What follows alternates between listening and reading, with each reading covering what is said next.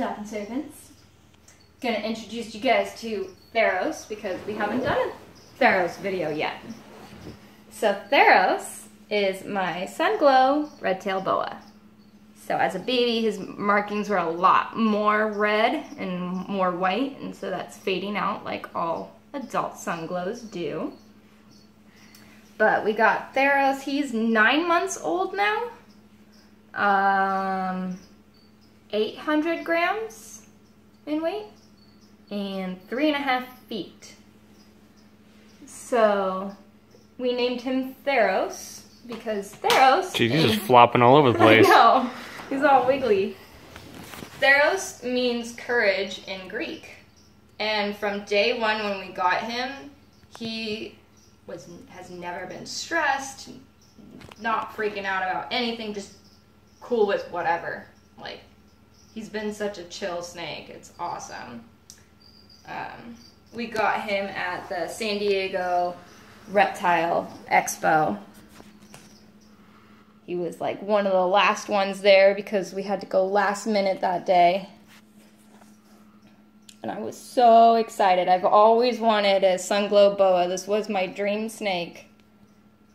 Waited years for it because we just couldn't have one before, and then finally got him, and I annoyed the crap out of Kyle when I got him because I was so happy.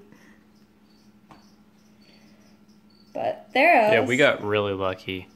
I mean, I don't know if it's really common for boa constrictors. I've definitely handled a lot of them, but I mean, this one has never struck. Day one when we got him as a baby, I mean, he fit in the palm of your hand, and he'd like fall asleep in my hand. Day one. Never stressed, never like jolting away, not head shy, even from day one. Always feeding. Oh, perfect eater. Yeah, 0 complaints.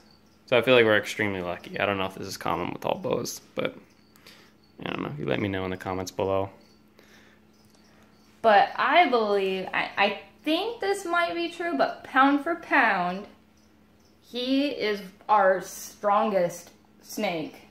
In my opinion, I would definitely say pound for pound strongest. I'm not sure if that's for all boas, because I've heard that before, or if that was someone making up some bull crap. I think we're like red-tailed boa constrictors. But, yeah, so he was so strong that we had our beta over here in a nice fish bowl. And you'll see on our Instagram that he was like around the fishbowl in some of the pictures that we had. Well, that day, he cracked the bottom of the bowl because... Yeah, he wrapped his body around the bottom diameter of the bowl, and he lifted it up with his body, which doesn't necessarily surprise me because it's only about like a gallon that was in that bowl. And then a couple days out, or later, we came into the kitchen, there was water, you know, here and there on the table, and what the hell? And then there's cracks all the way across the bottom. Yeah, thanks, so Theros. He was the last one to touch the bowl. Nothing had happened to the bowl, so he created a hairline crack, and it just slowly leaked. And so now the beta got an upgrade. Hi, Carl. Yeah, our beta Carl went from 1 gallon to what is it, a 3.5 gallon? 4 gallon. It's pretty nice. He's got a filter now, and super happy. Like, he likes to hang out in the dragon's mouth all the time. No, you're not breaking this one. That one's pretty thick. So yeah, this is Theros. Did you want to add anything? Oh, No, I don't think so. you're so wiggly. I can't wait till this snake gets big, though. He's gonna be so awesome. He's gonna be so strong. Every night I want the bear hug. He just has to turn into a ponytail holder. He just wraps around my ponytail and then sits his head right there and just watches whatever is going on. Every night. That's probably what he's up to right now. Probably. Hi.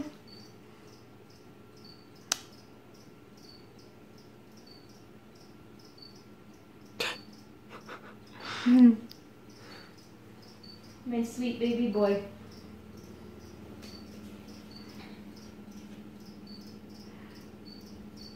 Boop.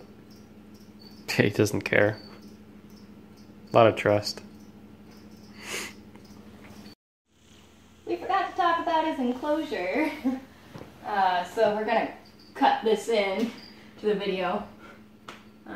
So he's got a 4 foot wide, long, 2 feet deep, 2 feet high enclosure.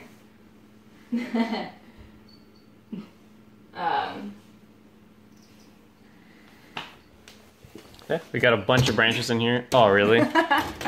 You can't.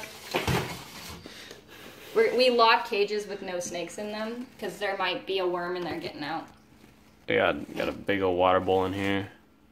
The heat bowl or heat fixture on the right side, and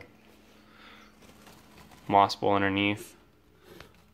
The light fixture, and then we got this huge tree structure, which he'll be able to grow into. Hey. He'll be able to grow into this structure even when he's an adult. There's plenty of room for him to go up there and bask and chill. And then you got his hide, one of his hides.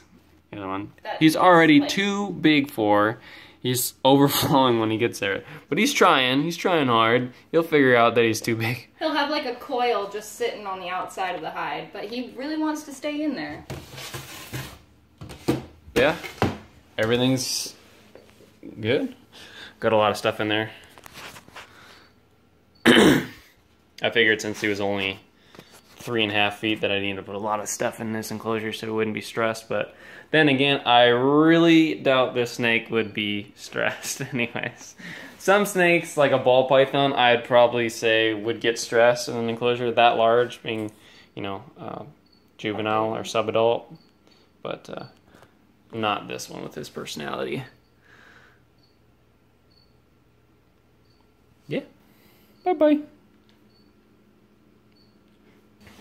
So, follow us on Instagram at Talking Serpents.